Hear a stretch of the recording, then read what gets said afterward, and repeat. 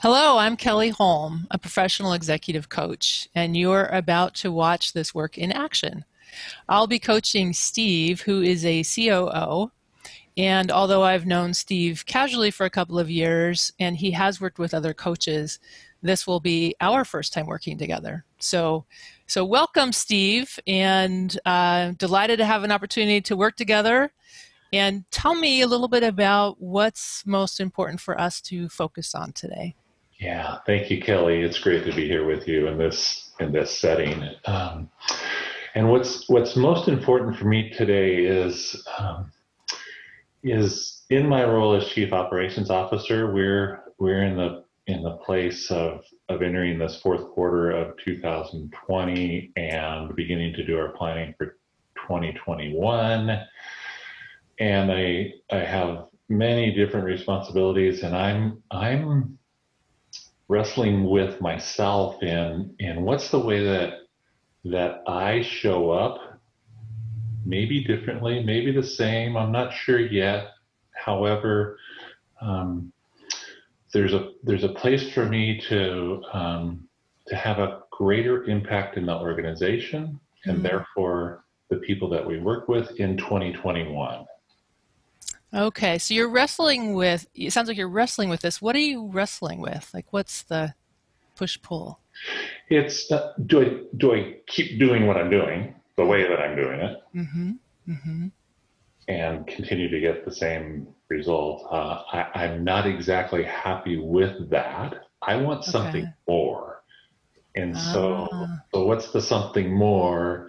And then what's the way that I would be showing up differently in order to achieve that something more? yeah, something more. Okay. So, yeah, what makes this important to you right now?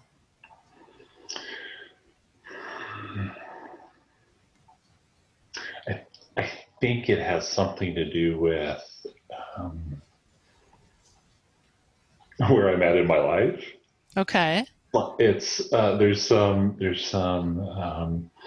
there was a point in time where I said, okay, when I get to be 55, I'm going to retire and I'll never need to work again in my life. And then I found coaching and I found this career and I said, okay, this is too much fun. There's no way that I'm going to not Yeah. keep doing this. And Mm-hmm. we're sitting here at 63, going to be approaching 65 and then 7. And it's just like, I want to cause more. Cause more. Okay. So it sounds like you really love this work and both all the different hats you wear and the field you're in. What would more look like? Like what have you explored so far?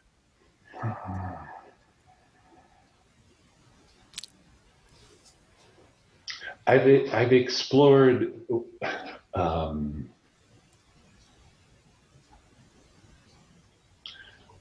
yeah, you're very.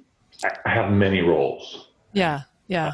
A course leader, a mentor coach, just completed coaching supervision. There's many roles in the profession of coaching that I fill, and there's the role of COO, which in our current organization structure has multiple roles under it, responsible for the human resource and the financial. Wow. And there's all of that internally, Mm-hmm. Mm-hmm. and I know with, I believe, a very similar amount of effort, Mm-hmm. I and the organization that I'm part of could be having a greater impact in the world. Okay. So this sounds pretty meaningful to you. Like I almost felt a little bit of emotion behind when you were starting to talk about that. It's I,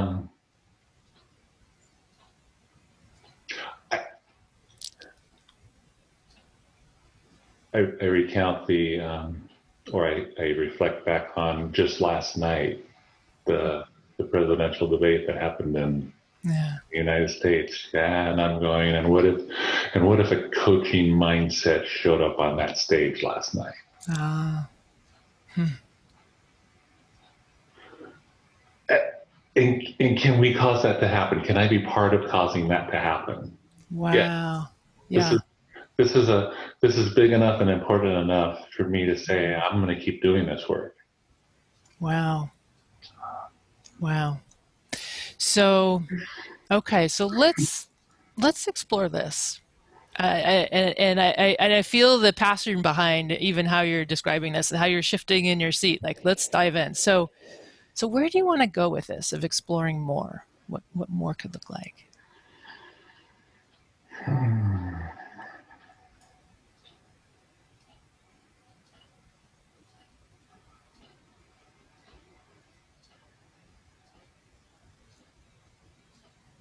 And maybe that's where I get stuck, Kelly. Yeah. Um,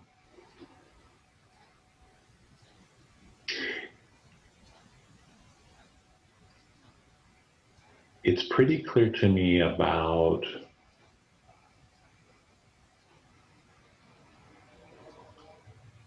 a way that things could be. Maybe the place to explore is what's the focus of my effort, of my energy, of my activity in the next 3 months for sure, as we update our 5-year plan and build our 2021 plan. Where do I focus my attention and energy over the next 3 months in Yeah.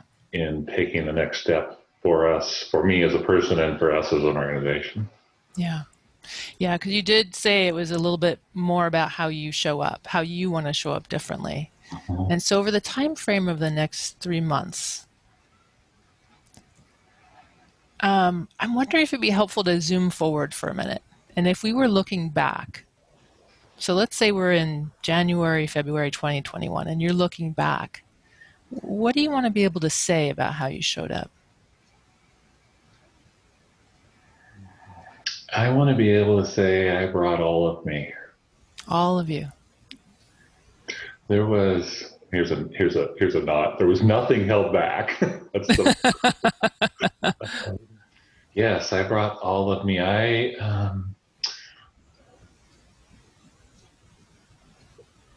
brought a balance of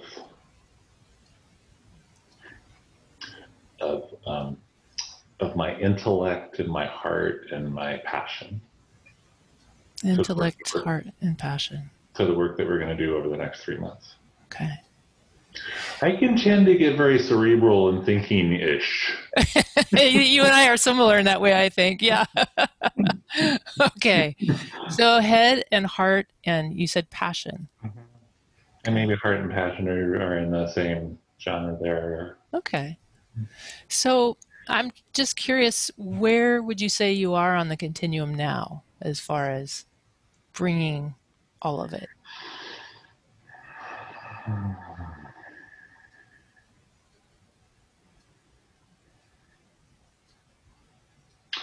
I've done a lot of thinking. I've done a lot of reading. I've done a lot of over the last month, 2 months, which I think in doing that has brought forth has served to bring forth the passion, to bring clarity to what the future is that I want to create. So we're on the continuum. Maybe the way to describe that is it's like 80% thinking and 20% passion, and I think over the next couple months, it's at a minimum it's a 50-50. Okay. So bringing up the passion part to at least 50, so they're more balanced. That's the yes. Ideally, is that okay? Okay. And so, what would be helpful to walk out of the room with today? There's at least one approach, one strategy, one thing to grab hold of to cause that shift to happen. Okay. To go from the 80-20 to the 50-50. 50-50. Okay. And it sounds like reading and studying some of these things has made it more clear. So what's more clear to you now?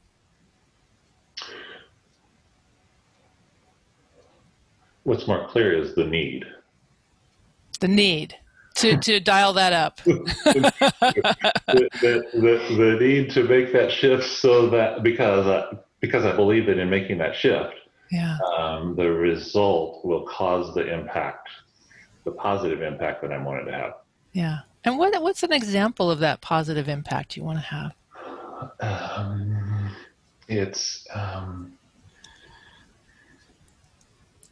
what? So the coaching mindset exists in our families, in our communities. Mm-hmm. It's the conversation that happens at the dinner table when pre-COVID. Yeah. Maybe that's part times. of part of the challenge here. That comes from a place of when the family members are having a discussion, that it's from a place of curiosity and wanting to learn more. It's contrasted with, this is my position and let me justify it. And hence the connection perhaps to what we observed last night. Hence the connection to some of what happened last night on the national stage. Yeah. So it sounds like dialing this up, it's not so much about just work. It sounds like it's more about how you want to be in the world.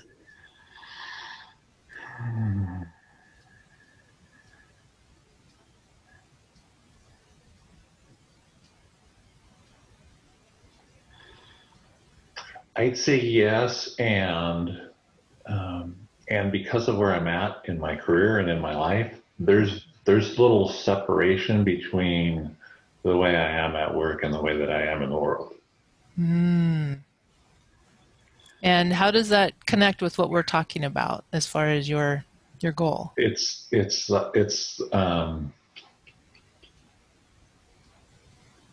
because there is little separation. It's a direct connection that the way that I show up at work is the way that I show up elsewhere. And so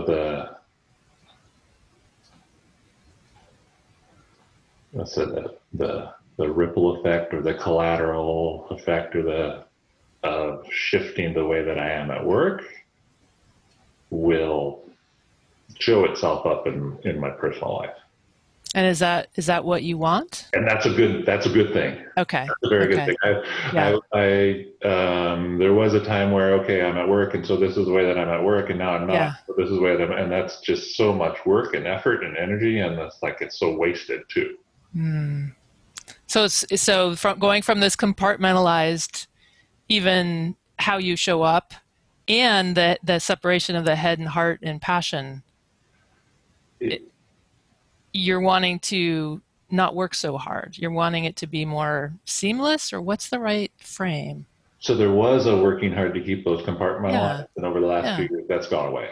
Oh, it has gone away. Okay. Yeah, that's, yes. So it can't help but I see. come into all of my life. Got it. So working on this in your work environment is going to have the ripple effect in all parts of your life. Yeah. Got it. Okay. Yeah, you mentioned the dinner table. Okay, so is there like a specific example we could think through that would be helpful?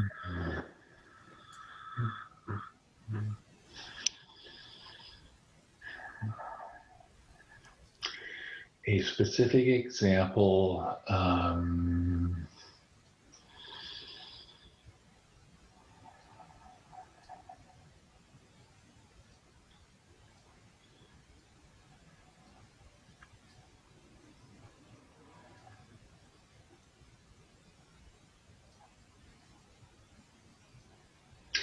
I'm thinking. I'm noticing that I'm thinking. Yeah, nice. What does your gut say? Yeah. What's my gut say about a specific example? Yes.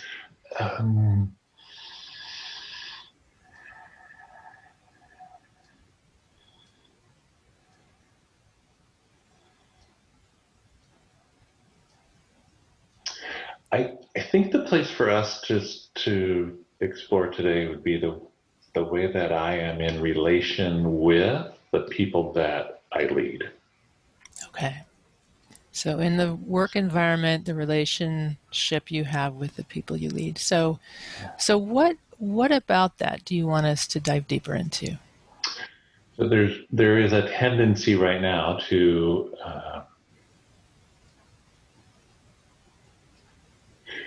I'd say like 80% of the time, it's task, it's Asana plans, it's where are we at, Mm-hmm. it's what have we done, who needs help, Mm-hmm. it's it's very operational. Mm-hmm. Chief Operations Officer. Sure. Yeah. Yeah. Um, Not so surprising. easy Yeah. easy to do. Okay. And what's the way to integrate into that process Mm. more of what are we doing this for? So the why behind this. Mm-hmm. The why. Okay. And so how have you explored that so far? Like what's even a toe in the water that you've started doing?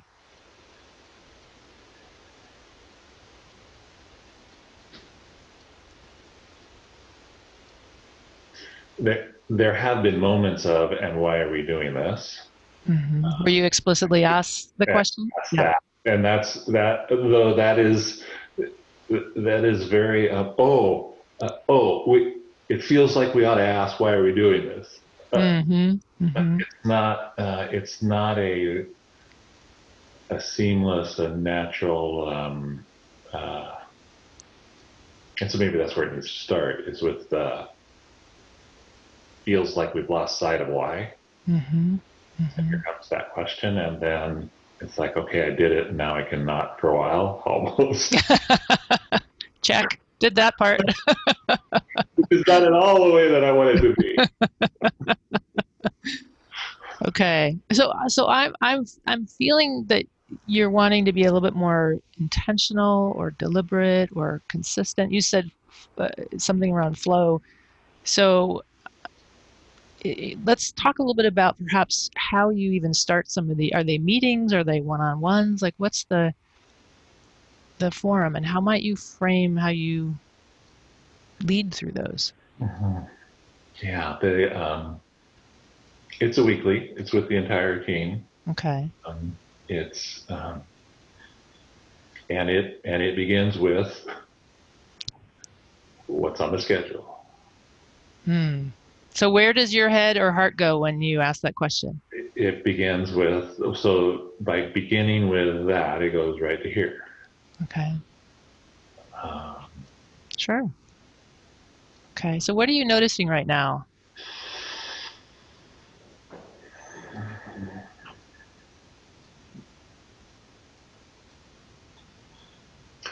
I am noticing that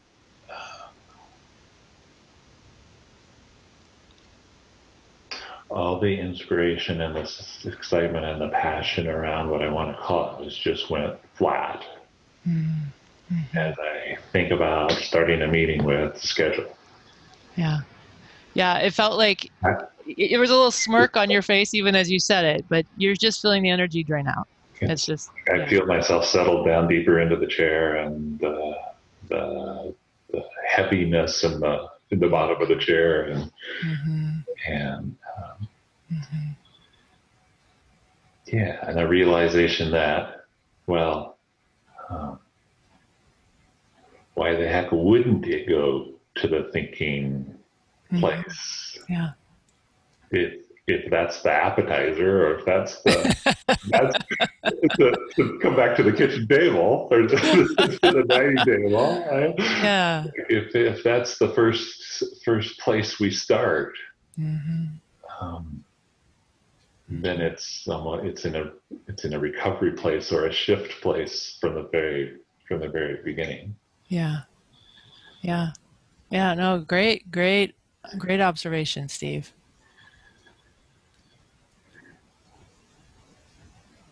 So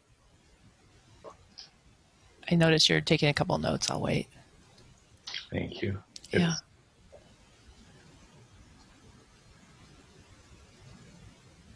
it's what I know about myself from being in these sessions.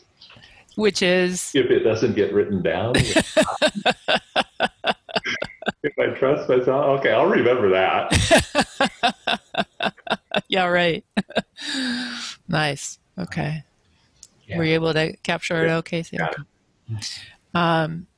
So, yeah, such a great observation of just noticing where your own energy went, and that sort of somatic sense of my feeling the weight in my chair. How do you want to feel, or what's the feeling you want to exude when you're starting those sessions, those meetings?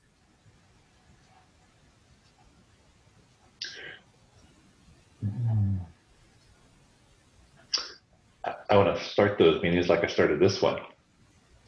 Okay. With anticipation, with excitement, with curiosity about where we might end up. Yeah. With there's a I don't know where we're going to go. I don't know what I might find. I don't know. And I know that that's not where I start. I know that here's what we're going to look at, and here's what you're going to review, and here's what we're most likely going to do.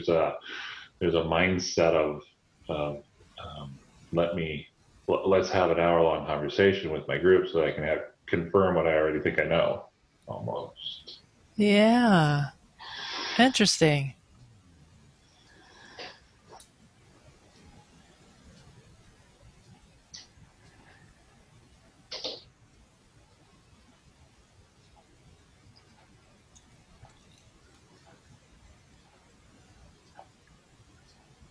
And I know that I have made myself little notes beforehand of things that I want to be paying attention to and listening for to make sure that we talk about. Mm-hmm. With the team, you mean? Yeah. Okay. And what happens to those? So that's we get this and we've got that, and now let me check my list, and what did we? Oh yes, we talked about that. We haven't talked about this yet. And so who has something to say about X? Mm-hmm. Not exactly bringing forth my inspiration and passion for the work that we're doing. Okay. Almost to come back to the dining room table, almost I'm noticing now in a parent-child. Have you done your chores? Have you? Yeah. Oh, that sucks. You're a COO at home too, huh? It was. They're all out on their own, being their own place. Oh, such great observations, Steve. And when we started this conversation, you talked about this 80-20 and wanting to dial up, at least get to the 50-50 place. If we think about the frame of the meetings, the weekly meetings, what would be a couple of ideas of things you could experiment with to start the meetings with that dialed up?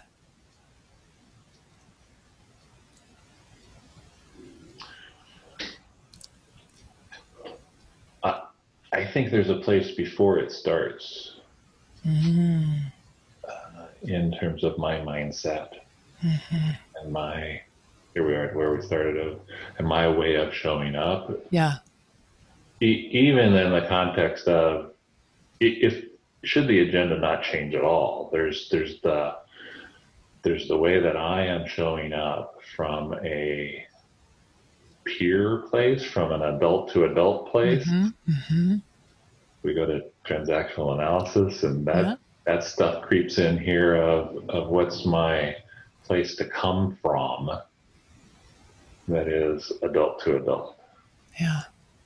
So shifting your mindset and how you're showing up before you even enter the meeting. Because and that would be first. Yeah. And see what happens. Even in the same structure that we currently have. So kind of experiment see what shifts, just doing that. Okay, cool. And then based on that, I am imagining there will be a shift in the content. And I want to try the mindset first. Yeah. Yeah. Nice. Okay.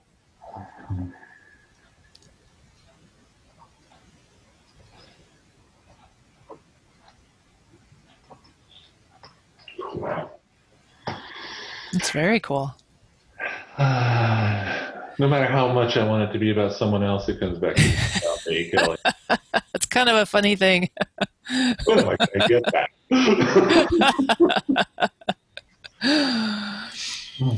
So how are we doing so far on where you wanted us to go today? And where might we go next?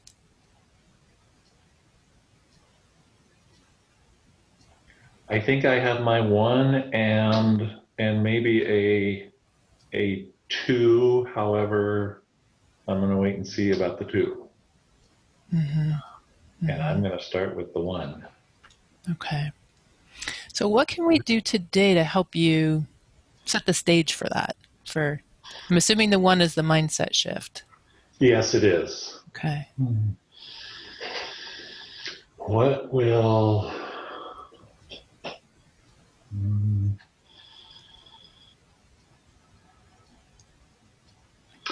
I think the next thing for me to do when we're done is to take my notes and put them into my way of cataloging that and keeping it and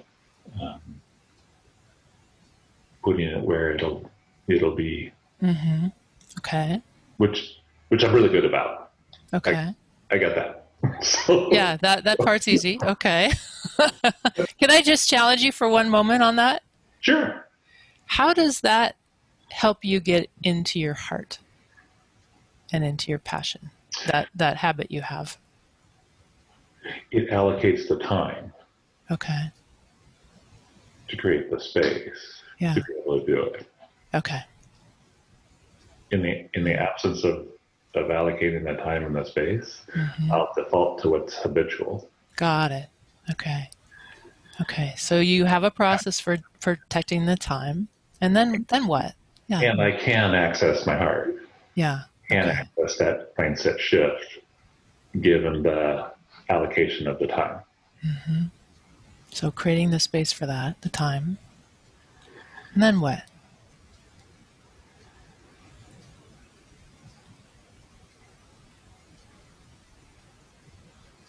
The space and the time and going through the process of accessing the heart.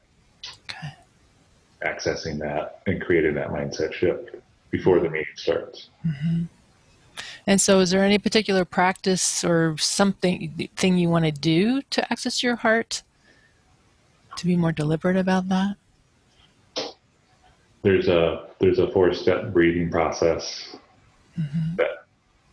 that I'm familiar with, that works for me, that opens that up. Very cool. And the key step to causing that to happen is to allocating the time for it to happen. Yeah. Okay. So what's apt to get in your way? So you have some steps and a kind of an approach. So what if suddenly one day you don't have the time, or something else gets in the way?